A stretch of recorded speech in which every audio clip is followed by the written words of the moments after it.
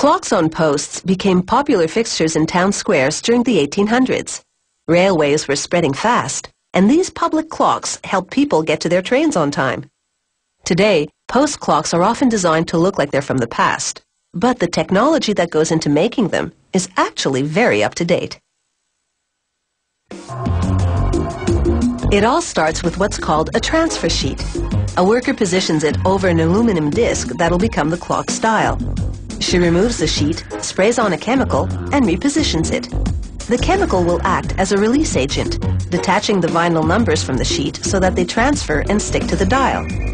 She then peels the sheet off. This worker prepares a more elaborate model with numerals in 23-karat gold leaf.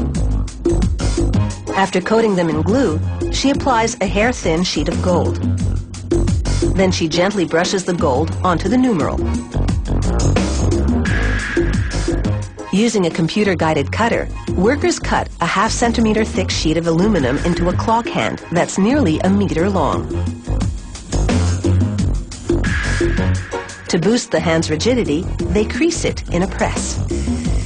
This structurally reinforces the metal, helping retain the hand's shape over time.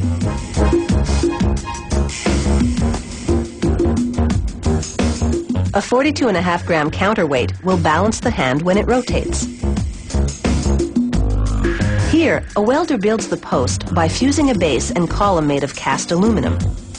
On another model, workers attach the housing for the clock head. This clock will have 4 dials.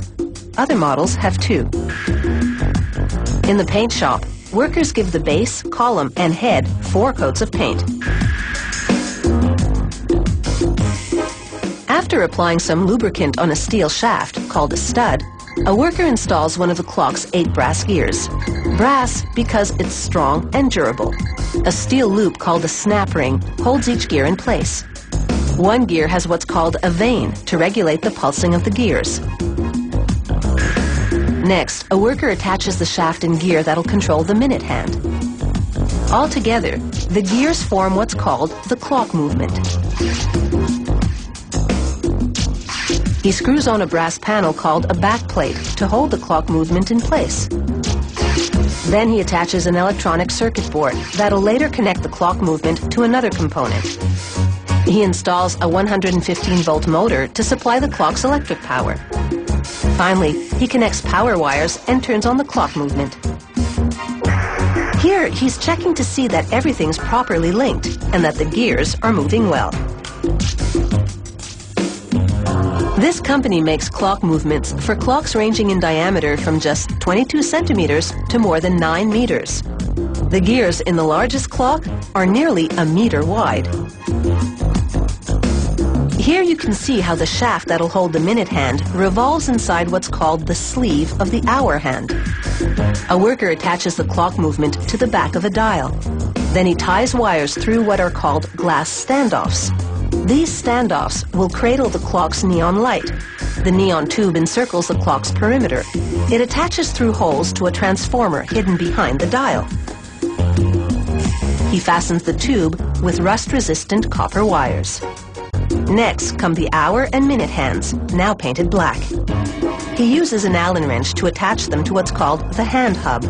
This hub holds the hands on the shaft that's part of the clock movement. The assembled dial now goes into its casing. The casing has 2 parts: an aluminum ring, called a bezel, around a glass cover known as a crystal. He connects a wire to link the dials so that they'll move in sync. The worker then inserts this casing into what will be a 2-dial post clock. Workers then turn on the neon clock light to test it. Once the post clock's installed, a built-in sensor turns the light on at dusk and off at dawn. Inside every clock is a controller that sets the time. It's linked to a satellite through a global positioning system. The GPS tells the satellite where the clock's located to set the correct local time. After starting up, the controller takes 6 minutes to adjust the hands to the exact time, which is determined by an international observatory in Greenwich, England. This company's post clocks can stand more than 6 meters high and cost up to $35,000, lending a whole new meaning to the phrase, time is money.